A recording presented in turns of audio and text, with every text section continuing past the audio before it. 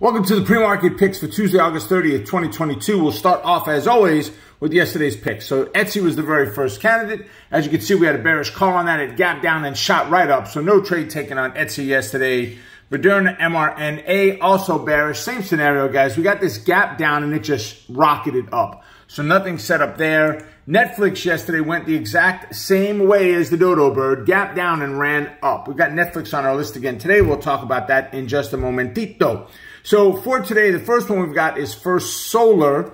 They're up right now, $2.42 in pre-market. So let's go click on that.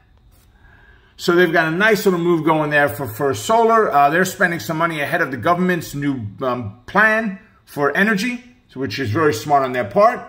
BIDU was earnings. They are up this morning in pre-market. What a great move overall. They're about $1.75. And then Netflix is blatantly denying the story, I think it was in the Journal yesterday, that they are going to be lowering their prices to the $7 and $9 model. They said, not happening, and they had a nice little gap up and a go.